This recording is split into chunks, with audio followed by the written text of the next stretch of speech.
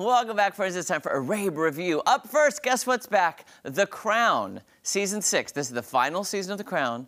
The Crown, Season 6, Part 1, drops tomorrow on Netflix. Now, this final season is set in the late 90s, and it tackles the death of Princess Diana and the aftermath and the grieving of the royal family, and really the grieving of the world. I'll admit, I've already watched it. I got my screener, and I kind of took my time because, I'll admit, it's hard to watch. Now, a lot of people say, you remember where you were when you heard JFK was assassinated. You remember where you were when Elvis died.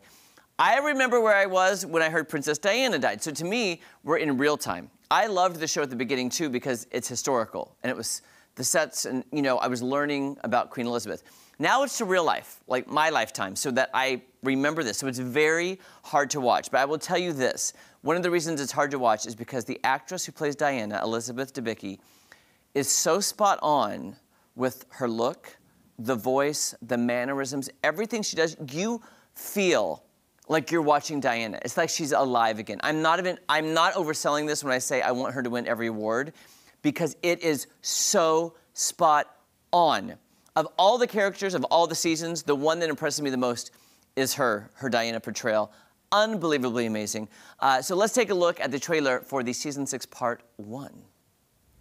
Don't really understand how I ended up here. Dashing around. And losing sight of myself in the process. You know, I think that's been the story of my whole life. I'm afraid, Your Majesty, interest in the princess's private life is unlikely to die down anytime soon. The press are on our tails constantly. All one wants is for that girl to find peace. Get out! Mummy, you okay? I'm okay. It's just... it has all been a bit mad recently. This is going to be the biggest thing that any of us has ever seen.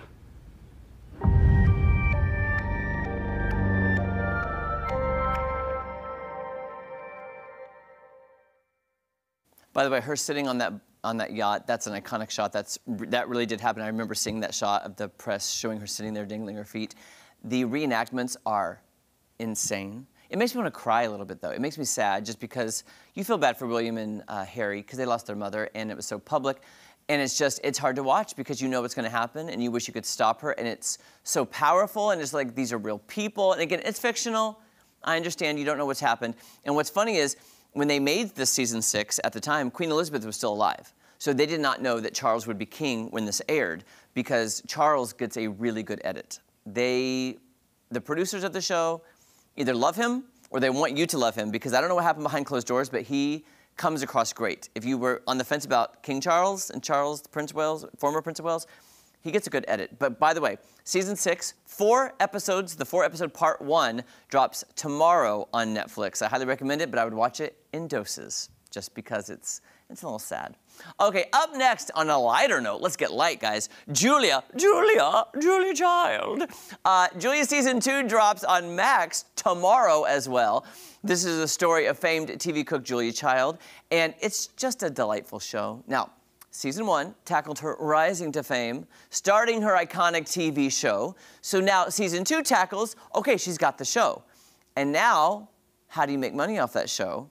I.e. advertising, corporate America, doing things she may not want to do, but she has to because they're paying. I'm just saying, it's a really good look into how her show became so successful. Sarah Lancashire and David Hyde Pierce are fantastic. It's just wonderful, easy watching, and yes, it is a Google show because it's based on real events, so I'm always Googling if that really happened, if it's accurate, if Julia Child did this, that, and so far, pretty good. So I love the show. I love this actress. Now, does she talk exactly like her? No. Does she look exactly like her? No. But do you believe it? Yeah. Take a look at the trailer. We did well today, Simcha and I. It would be a feast. Ooh, it'll be a night to remember. Well, that's disappointing. More blood than fish, huh? Lucy, we're home. Wrong show. That French chef of yours is really something. Pretty extraordinary. My board was content with nothing when all we had was nothing. But now that we have something, we want more something and less nothing. We need new content yesterday. Alice, I am disappointed. I want to take on subjects of great magnitude. Vietnam. We inform, you decide. While you were working on the details of this one show, I'm tasked with saving the entire station. Hunter wants to do something called product placement. How much do you stand to make from all this? Quite a lot. May not be the best episode for that knife, though.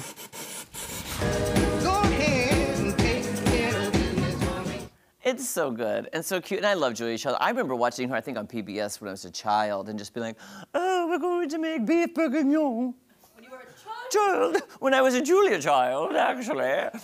It's just a fun show. It's an easy watch, you'll love it. 3 episodes drop tomorrow, then every Thursday through December 21st, season 2.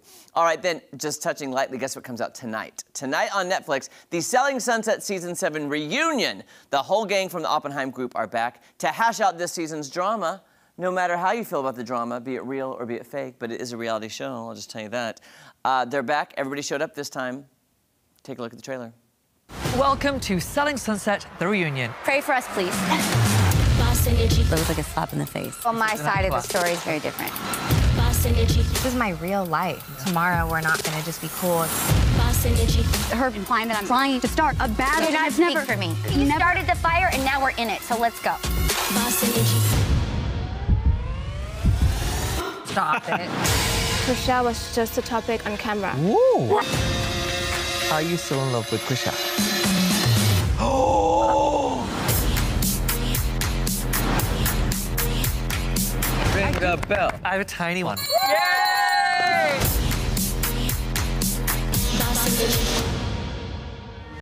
By the way, yeah, do I think I should have hosted the reunions? Yes, I do. I've met them all. Well, not the new girls. All the original cast members I've interviewed, I've talked to, I've met in person, love them. But here's what I want to say to Chriselle, because I love Chriselle. And her edit this season was a little bit more harsh than seasons past, and she's the star of the show. I just want to tell Chriselle, do not blame the ladies, blame your producers. I'm telling you, I know from inside sources of the show, that the producers are prompting the ladies for this drama. Not you, Chriselle, because they know better. They know you won't do it.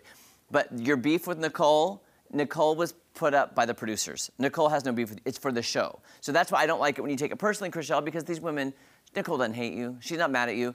It's for the show. The producers are doing it, especially with Bree. Now remember, Bree has a child with Nick Cannon, and Nick Cannon and the child are brought up constantly on the show, and it's brought up for drama purpose. You can't just have a nice, easy show.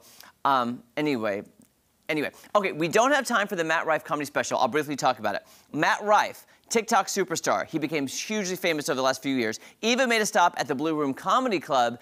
He's huge. He has a Netflix special coming out today called Natural Selection. I can't wait to watch it because I've only seen clips of him on TikTok. Now you get to watch a whole new show. And a brand new Masked Singer tonight. Trolls Night, boy band night on Masked Singer, and the celebrity will be unmasked. We'll be back.